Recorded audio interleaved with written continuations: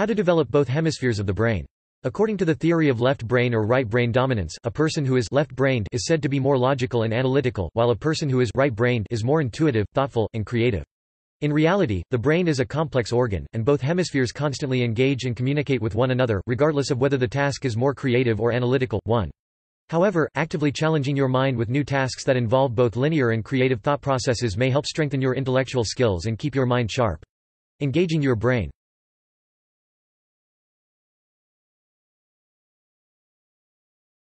Learn a new language. Research suggests that learning a new language is one of the best ways to stimulate your mind. Learning a language, at any age, may help grow the hippocampus, an area involved in understanding new information and spatial reasoning. Pick a language you have always wanted to learn. The benefits of language learning are present regardless of what language you choose. Use online resources to start learning for free. There are a number of free, online language programs that can help you start on any language you choose. Get started with programs such as Duolingo or Busuu. 3. Take classes at a local community center. Many centers and community colleges offer language courses for personal enrichment. Sign up for one if you prefer formal instruction. Find a local group or online forum to practice. There are many people trying to improve their foreign language conversation skills, and you can join them online or in person to get more practice with your new language.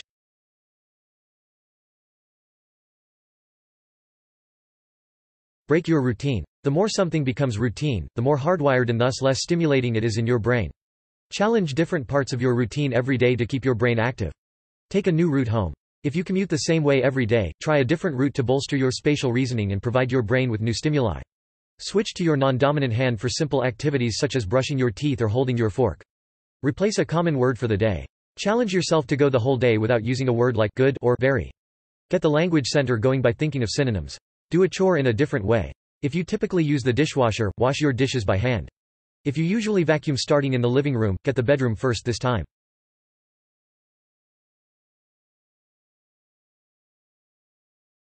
Learn how to meditate. Research at UCLA suggests meditation strengthens the connections between brain cells, which may help meditators process information faster. Make yourself comfortable. This may mean wearing comfortable clothes, finding a comfortable space, or getting rid of unnecessary distractions. Close your eyes and focus.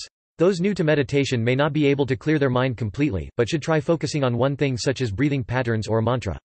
Perform a body scan. Close your eyes and check in with each part of your body, starting at the toes and moving upward.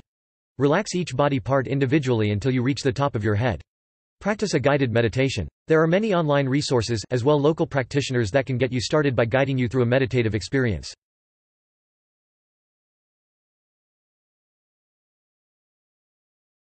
Learn a new skill. New mental challenges force your brain to use different channels, which improves memory and critical thinking. Learn about something you don't do or understand very well to challenge your mind. Learn a musical instrument. Challenges with increasingly demanding skills work the brain to keep it strong. Take out an old textbook and try to remaster a skill that you haven't used since you first studied it. Try a geometry problem if you don't have much complicated math in your daily life, or learn the details of a historical event that you don't currently know very well. Take up art. Regardless of skill level, art forces the mind to create relationships between elements of composition, such as color, light, and texture in visual art. Thinking through different compositions helps the brain consider multiple scenarios, which is vital for creative problem solving.